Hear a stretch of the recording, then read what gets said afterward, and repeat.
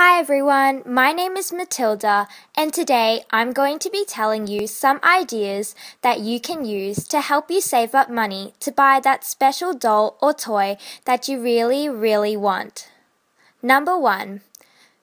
Try setting up a lemonade stand in your local area. Number 2.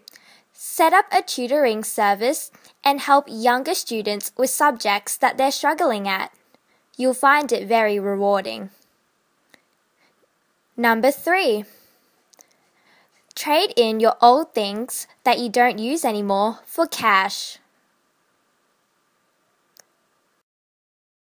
Number 4. Walk your neighbor's dog, but if your neighbor doesn't have a dog, you can walk your neighbor's cat. That is if you can get the cat to move. Number 5. Help out with some extra jobs around the house, such as cleaning the shower. If you try all these things, not only will you be helping others, but you'll soon have the toy of your dreams in no time. Thank you so much for watching this video.